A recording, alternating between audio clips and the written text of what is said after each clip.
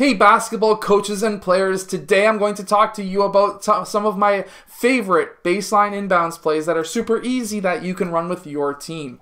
The first couple are going to be up against a man-to-man defense, and then we're going to switch over to a couple of different zones. Let's get down and let's check out these baseline inbounds plays.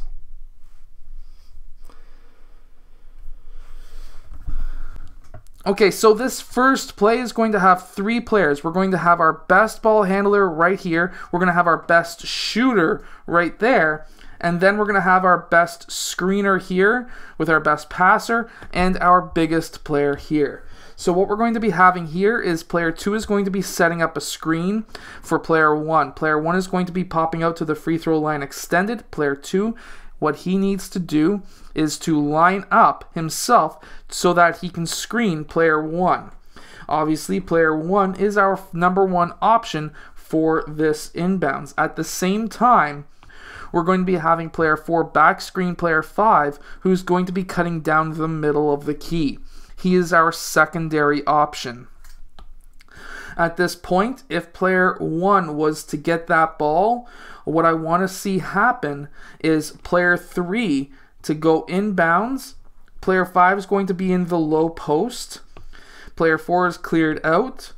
Player 3 is setting up that screen for player 2 for the three-point shot.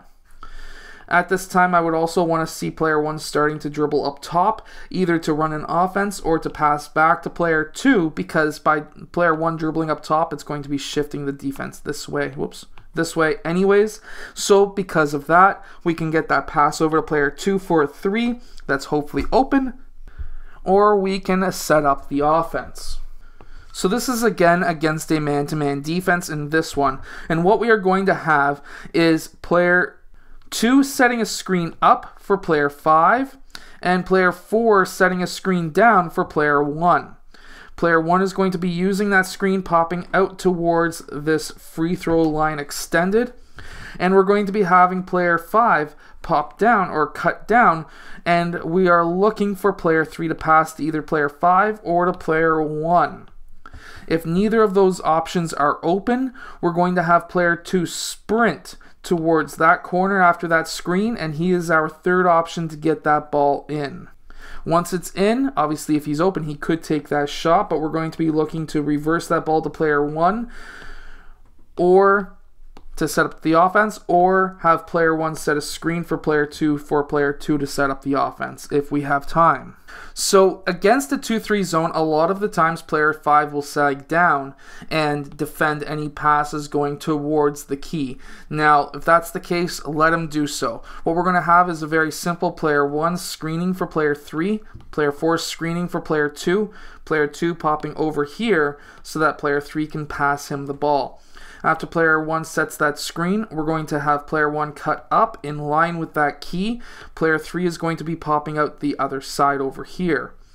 What we're going to be doing here is trying to get player 1 that ball, and we can reverse that ball around and have player 4. We can just basically set up the offense here, but if you want to add in a kind of an extra layer of complexity, we can have player 4 head over towards this side, play the high post. Player 1 reverses that ball. This is going to be now stretching out that defense. And now we're going to be having player 2 cut across towards that block. We're going to have player 3 pass down. Of course, this could be an open shot.